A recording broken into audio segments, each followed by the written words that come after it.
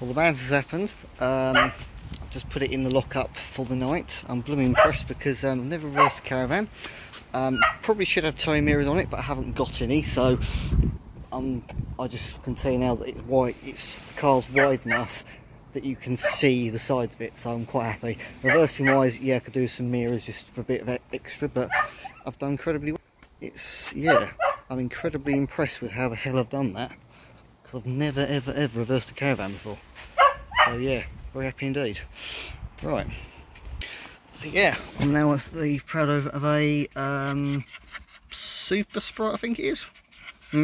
Yeah, good layout and good, near dang good clean and a little bit of work, but I think it's a good start into caravan life.